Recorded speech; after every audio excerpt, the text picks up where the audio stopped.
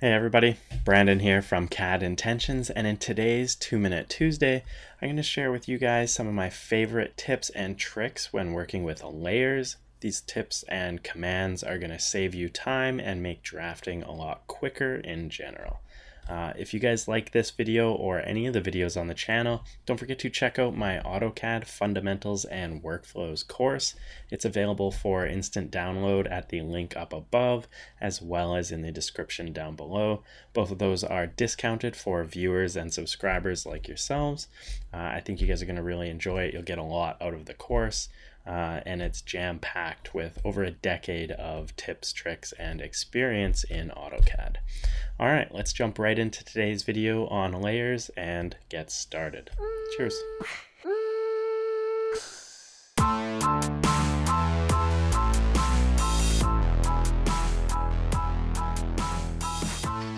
Alright, so we're going to touch on a handful of different layer commands to help save you time and make it easier to work with layers today.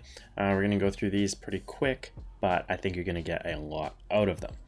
Starting off, the make current command, or lay m current, is a great way to quickly switch your current layer or the layer you're set to. So you can see in this case, I'm currently on the text layer.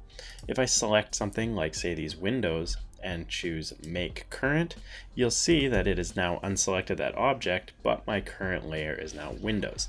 This command is going to make it really easy for you to flip between layers depending on what you're drawing and working on. Maybe you want to start creating more windows, so you want to quickly switch to the DB Windows layer by making it current. Now the next thing you can do is use the layer command down here, which is change to current layer.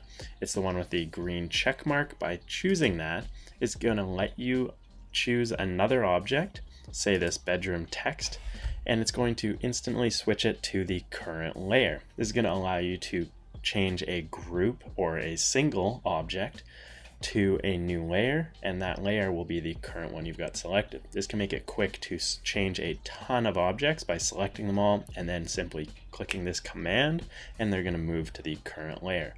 When I hit enter here, you can see that the bedroom label here has been moved to that Windows layer. Now, going along with that, we can use the match layer command up here. That's lay mch for the command. By clicking it, it's going to let you choose an object. So we're going to choose this bedroom carpet over here and hit enter.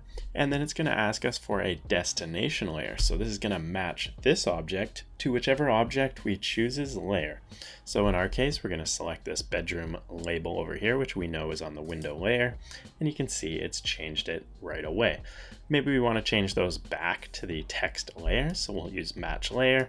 We're going to select both of these pieces of text and hit enter. And then we're going to choose this piece of text down here, which is on the text layer. Now all three of these are back on our default text layer with just a couple quick clicks, and we don't need to scroll or look through a layer list to do this. Next up, in the case where you have multiple layers that are kind of showing the same thing and you want to consolidate them into a single layer, or say you're cleaning up a drawing after binding or inserting an XREF and we've got multiple duplicate layers by accident, the layer merge or lay merge command, which is under this layers flyout here and right here in the right, it's called LAYMRG for the text command. Choosing it is going to allow us to choose an object on a layer that you would like to merge or combine with another layer. So you can see when we choose this text here, it's on the text layer, but if we choose this black text down here, it's on the text 2 layer. We don't need 2 text layers in this case, so we're going to merge the 2 into one. We're going to click the merge button down here. We're going to choose the text 2 layer, and you can see that it has selected all of the objects on this layer. Now this is something to be aware of. When you do this merge, it's going to delete or remove the old layer, so the text 2 layer, and move all of the objects onto the new layer, which is going to be the text layer. Now, when we've selected the layers that we would like to merge, you could do more than one. We're going to hit enter, and it's going to ask us for our target layer. For us, that is this white text layer up here. So we're going to select it. It's going to confirm down at the bottom because this is a big step. If you have tons or hundreds of objects, it's going to move all of them at once and delete that layer, which you may or may not actually want to do. So to be sure that you want to do this, it confirms it with you. Typing Y or clicking the yes and hitting enter is going to confirm. You can see that all these objects are now on that text layer. And if we hit the drop down, the text to layer no longer exists. All right, so next up, we've got the layer walk command. Now, I like to use this command occasionally to see what layers are kind of set up and what's on what layer on a new project or new design that maybe I haven't worked with. There's a lot of reasons you could be using this, but I find this just a quick way to walk or flip through all of the layers in your drawing. So you can see by hitting the down arrow or by selecting a layer, it displays all of the objects on that layer. You can use the control key to select multiple layers. So let's select, say, walls, doors, and windows by holding control and selecting those three. It lets you kind of step or walk through each of the layers in the drawing clearly and quickly, finding out what's on each one. Again, this can be super useful on a new project, or if you're just looking to clean things up and you're not sure why you have this text data one layer. There's nothing on it, so you can remove it pretty quickly. By hitting close, this is going to restore all of your layers back to the way they were, showing everything that was previously displayed. All right, so the last kind of layer command or tip that I want to share with you guys today is called copy objects to new layer. And kind of as it's described, it's going to copy any of these objects onto a new layer as well as copying the object. So you're not going to affect the original object, you're going to get a copy of it and it'll be placed on any layer you would like.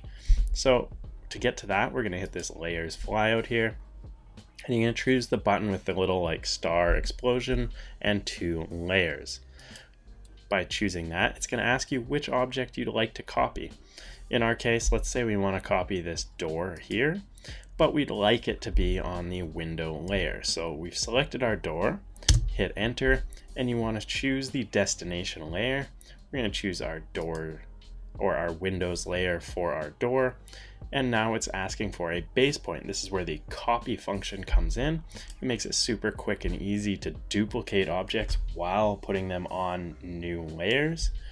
So you can see here now anywhere I click is going to place a new door object, but it's on a layer of our choosing, which was the Windows layer.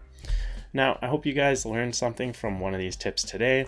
These are going to definitely help speed up your drafting process and give you a little bit more information when it comes to what you can do and not do with layers. I hope you guys enjoyed. Don't forget to subscribe to the channel down below if you haven't, to stay up to date with all the new videos. And if you are interested in learning more AutoCAD fundamentals and workflows, along with a ton of tips and tricks over a decade of my experience packed into a few hours of video courses, check that out at the link up above and down below. That's my AutoCAD fundamentals and workflows course. Thanks for watching. Have a good one, and cheers.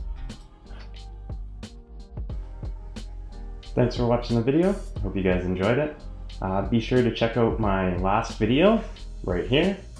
And don't forget to subscribe up here to make sure you're up to date and you see all my new videos.